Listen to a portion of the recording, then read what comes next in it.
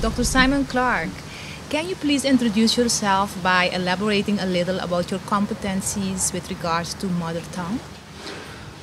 Well, I have been in language education for nearly all of my professional life, and I developed a special interest in it when I was director for UNESCO for the Caribbean area and education advisor for the Caribbean as well. And I have worked in a number of countries in this respect, in Africa, parts of Latin America, and of course in the Caribbean. And so I have been involved with mother tongue education for quite some time because I've known and understood the sheer importance of it in terms of the cognitive development of young children and how important it is to retain it in order to retain one's culture, to retain the memory of one's tradition, and so on. It's important to develop the mother tongue. Curacao is like a melting pot with regards of languages in the Caribbean. What kind of benefits do you see in this? I have always been very impressed with the multilingual capacity of the people in Curacao. I just find it quite fascinating. I can't think of another country in this region, in this hemisphere, where nearly everybody that I meet will speak 4 languages. And I think this has come about as a result of Curacao being a melting pot of so many cultures over the many, many years that you're here. I'm not thinking only of the colonial or pre-colonial times, but since then you have had immigrants not only from Europe but also coming in from the rest of Latin America and the Caribbean and bringing their cultures with them. And as a result of that, Curacao has become very rich in diversity of cultures. And quite naturally, part of the culture would be language. And there's a diversity of language as well. I mean, you go to that restaurant just down here and you speak to the waiter. She'll probably talk to you in Papiamento. She'll switch to Spanish and then to English and then to Dutch. And the one down there told me that if you are not careful, she'll also switch with me in French. And I don't put her more than maybe 20 years old, which is fantastic. And it is a capacity that Curaçaoans have, and I'm not too sure they're fully aware of it. It is so natural to everybody. Do you consider our language of Papiamento of great value? Of course it is, of great value. As a matter of fact, Papiamento has developed as an indigenous language to an extent far greater than many of the Creole languages around, you know. And I think one of the reasons for this is that you have included Papiamento in your literature. There are radio stations here that broadcast in Papiamento, radio and television stations. There's a newspaper, I think, that writes in Papiamento. Parliament. Some of them. Some of them, yes. Well, not all, but I gather that at least, Hello. you know. Parliament, I gather, is conducted in Papiamento. Therefore, the language itself is already official, and as a result of that, it has a dignity of its own, and therefore people must recognize this. It is a language. It is a beautiful language. I like to hear it, and I'm trying to learn it because it is. Sometimes I believe I hear the Spanish coming through, but I have to be very careful because many times a word that sounds like a Spanish word, it's not really what it merely means in Papiamento. It's close. So I think that it is a language which is greatly to be admired, and I admire it, and several other people have been exposed to it, also admire it, and it should be preserved by all means. What other language do you consider of great value for our nation? Well, it all depends on your own external connections right now. You are still a part of Holland, I think. Is that so? Yes. And if you are still a part of Holland from a political aspect, by a political and governmental connection, then there must be a medium of communication. So I can understand if certain people would wish to continue in Dutch. But despite that, the reality is that English is now regarded as probably the language, international language of communication. As a matter of fact, any airline pilot will tell you that any airport that he's approaching or she's approaching in the world, they communicate in English. Whether it is Tokyo or Washington or London or Bangkok.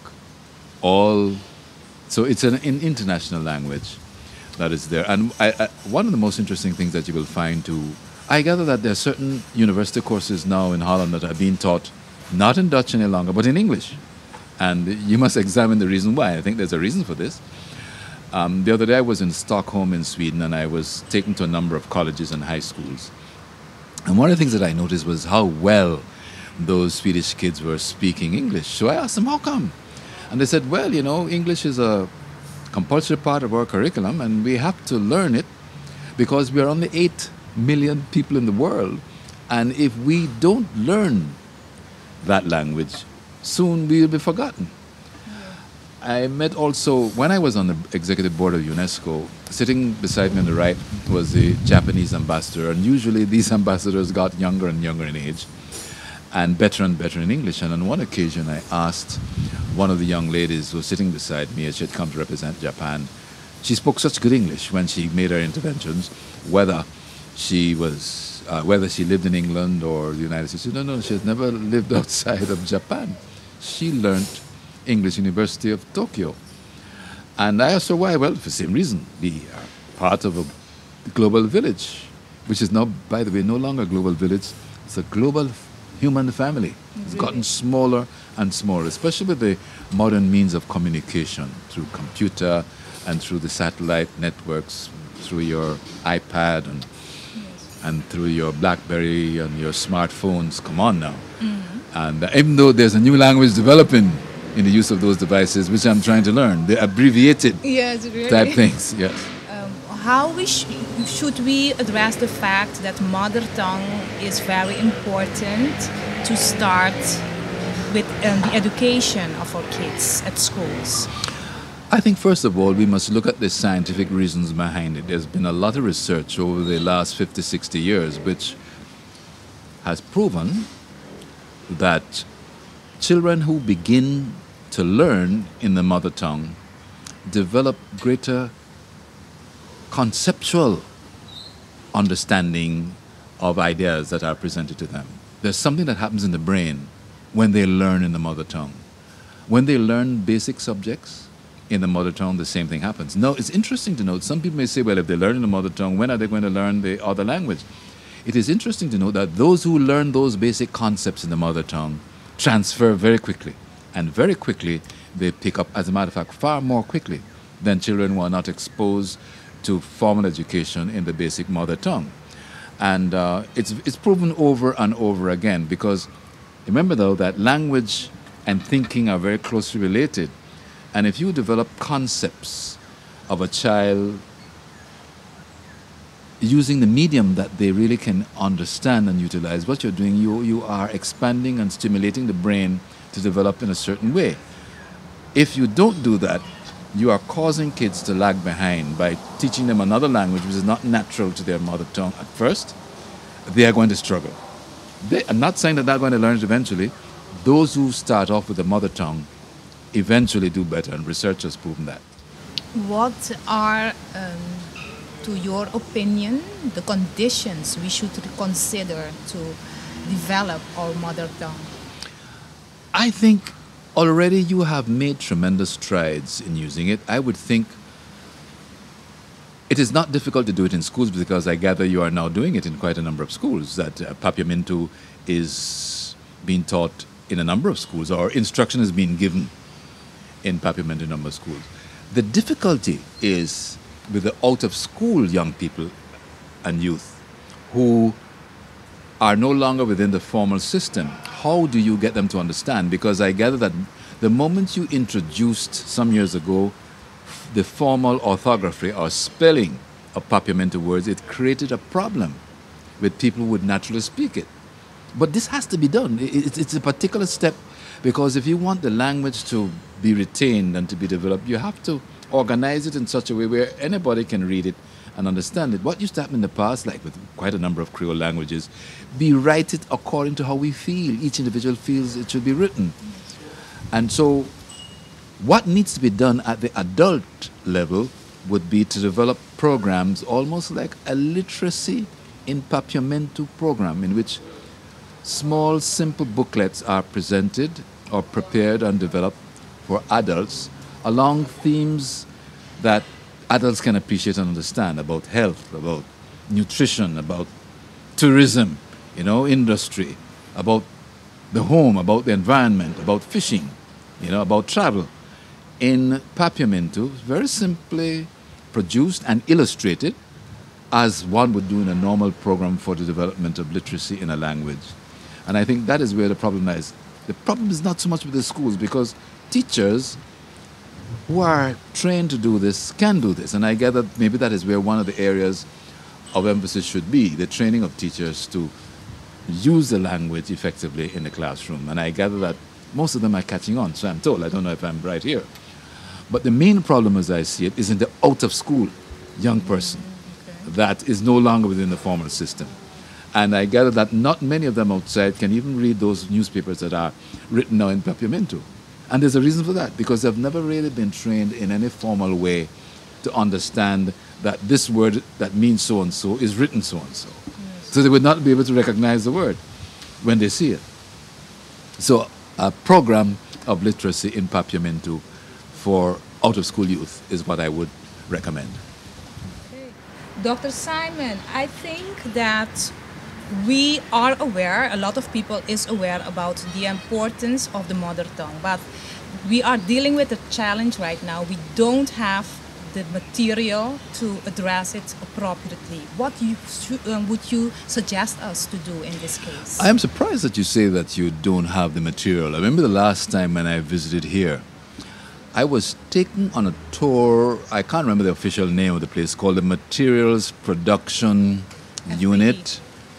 And I was absolutely pleasantly surprised to see the sophistication of that place. The materials that were being produced there were just absolutely extraordinary, to such an extent that when I left here, I went to a number of countries and said, you guys having problems with producing materials? Check Curacao to see whether they can produce them for you. So that the physical infrastructure is already here.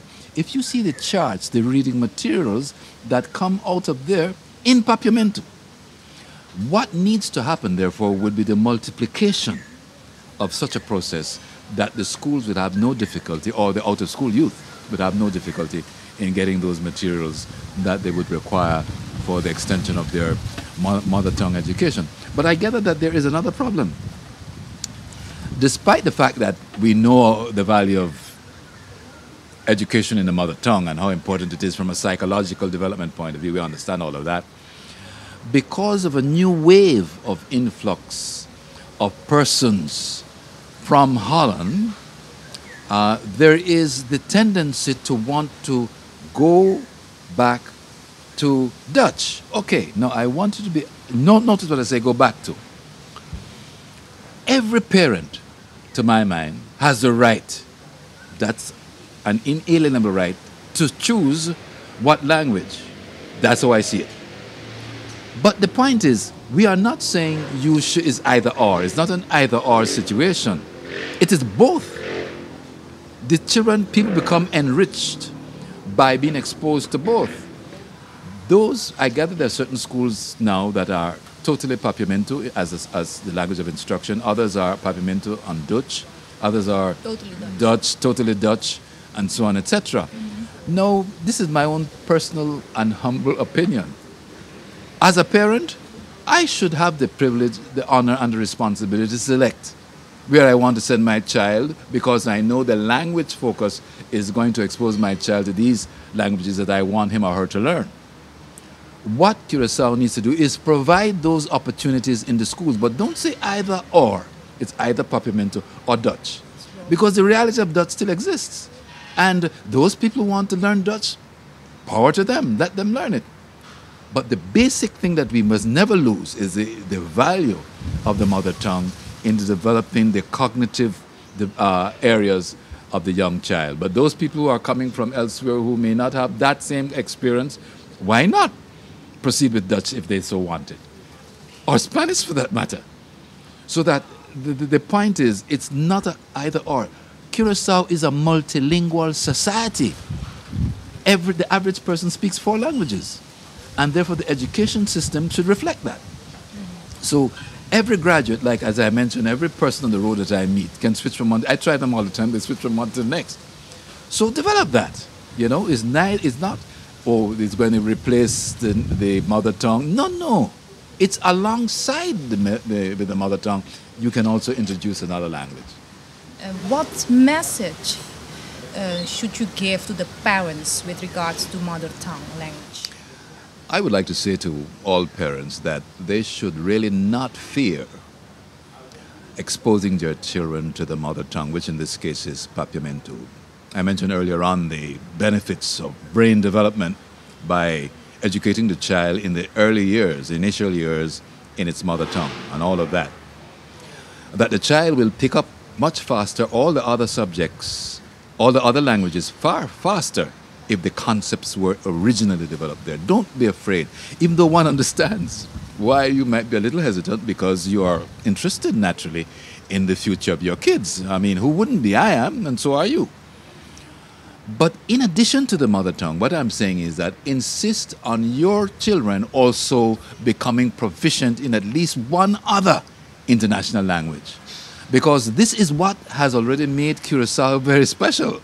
Its ability to speak several languages, and the culture here in Curacao is a very multilingual one.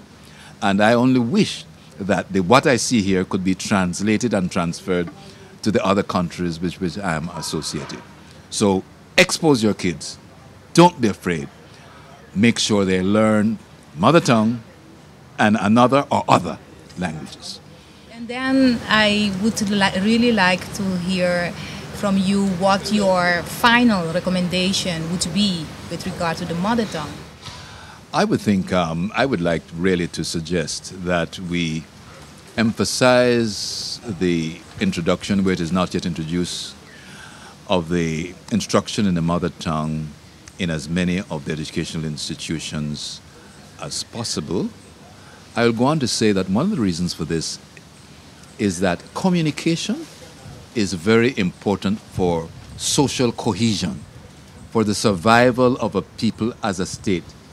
It has an impact at the political, at the religious, at the educational, at the family, and other social levels. When people are able to come together, it is because there is a means of communication, and usually language is at the center. And if you develop a language that can create that cohesion, then you're well away into maintaining and establishing social unity. I was always for this. If you develop that area, remember that one of the main things about language is to create unity.